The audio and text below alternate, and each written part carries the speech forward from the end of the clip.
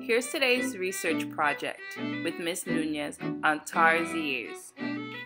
Hi Kipster, so today I'll be presenting my research project on an animal I researched when I was in 3rd grade, and this animal is called a tarsier.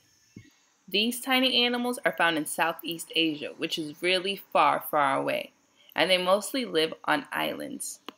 The coolest part about this animal is that they have really big eyes. Their eyes are the size of their brain.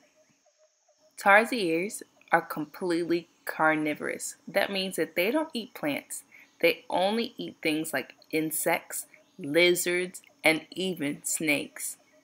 One interesting thing to know about tarsiers is that they're only awake at night, which makes them nocturnal.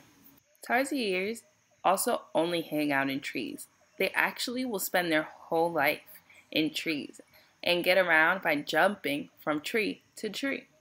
Another cool fact is just like humans, mama tarsiers only have one baby at a time.